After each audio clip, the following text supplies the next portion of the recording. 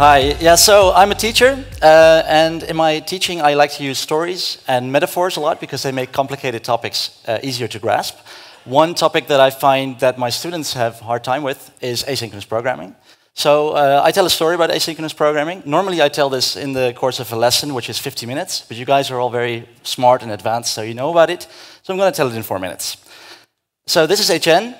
Étienne is often very hungry, which he says here. So he goes, the Parisians will know this, it's called quick burgers. Étienne likes to go to slow burgers, where the delivery times of hamburgers can go up to 500 milliseconds, which is incredibly long.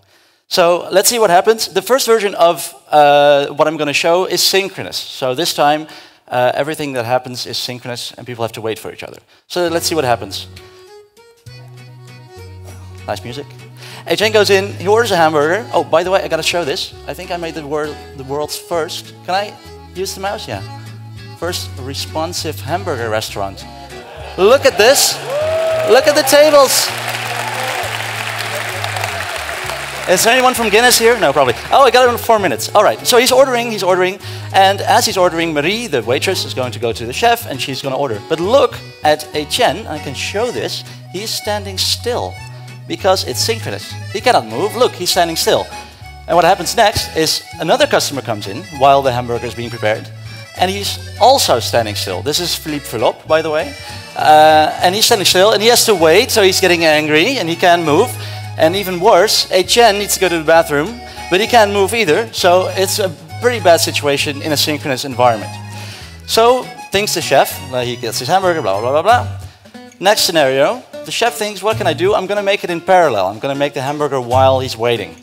So how will Étienne know that his hamburger is done? The chef thinks, you know what? I'm going to ask for his phone number, and when it's time, I'm going to call him back, you know. Sylvain already stole the word jokes, by the way, but I'm trying it again. I'm going to call him back when the burger is done. So let's see, he's hungry, he orders from Marie. Marie says, yes, what's your phone number?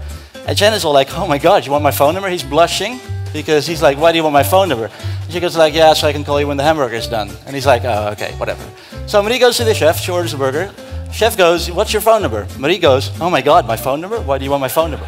Apparently, she forgot about this, which is really weird. Anyway, so she gives his phone number. He says, okay, it's fine. He goes, prepare. Yeah, wait a while. He's going to wait over here. Blah, blah, blah, blah. Hamburger's done. And he's going to call, hello, hello. Who's this? Yeah, it's chef. Hamburger's done. Okay, whatever. Hamburger's done. Yeah, I'm going to get the hamburger.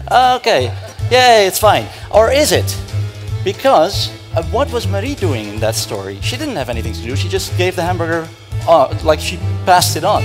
Why was she in this callback hell, you know? Callback hell.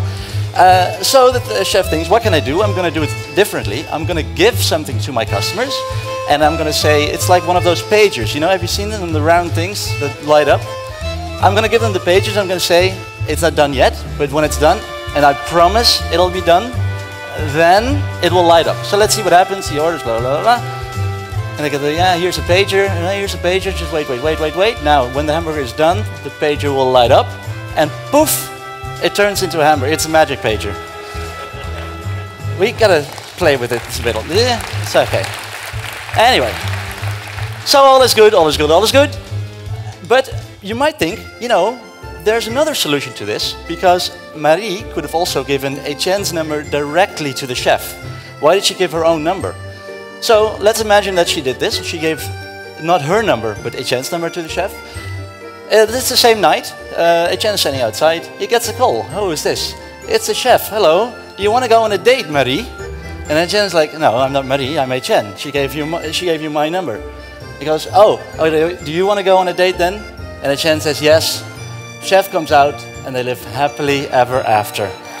The end.